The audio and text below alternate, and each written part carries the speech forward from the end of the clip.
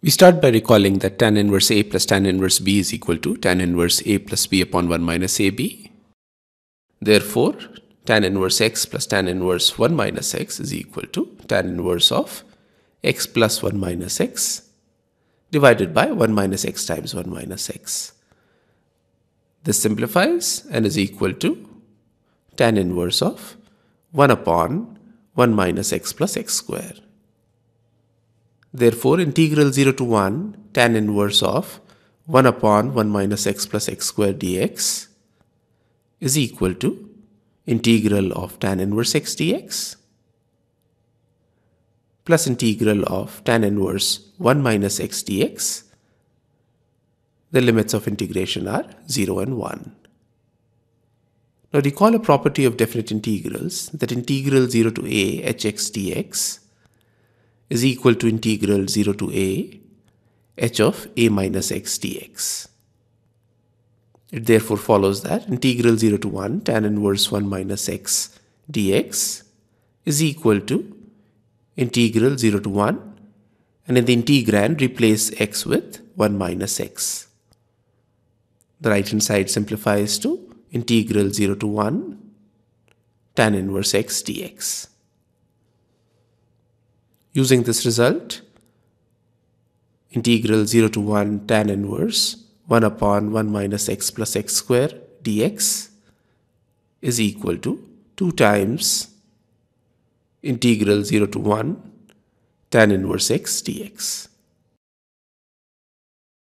Now the second part of the problem is to evaluate integral 0 to 1 tan inverse of 1 minus x plus x square dx. Let's call this integral I. Now let's assume that the integrand on the left hand side is equal to z. Therefore, tan of z is equal to 1 minus x plus x square. And therefore, 1 upon 1 minus x plus x square is equal to cot of z. But cot of z can be written as tan of pi upon 2 minus z.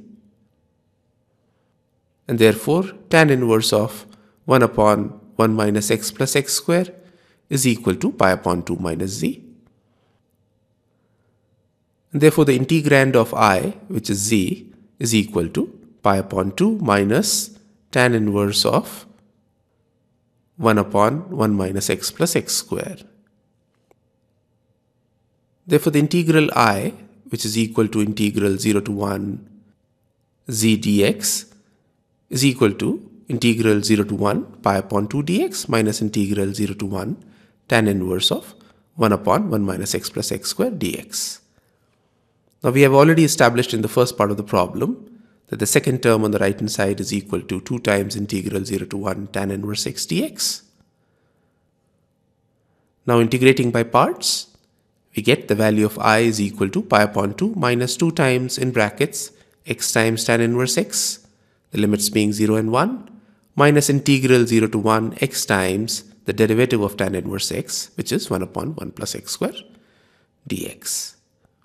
Putting in the limits, we get pi upon 2 minus 2 times in brackets tan inverse 1 minus 0 minus half of ln of 1 plus x square. Again, the limits are 0 and 1.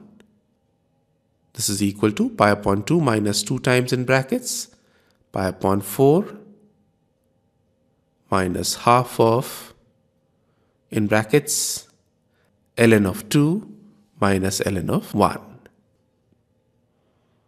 This simplifies to pi upon 2 minus pi upon 2 plus ln 2, which is equal to ln 2, which is the required answer of the given integral.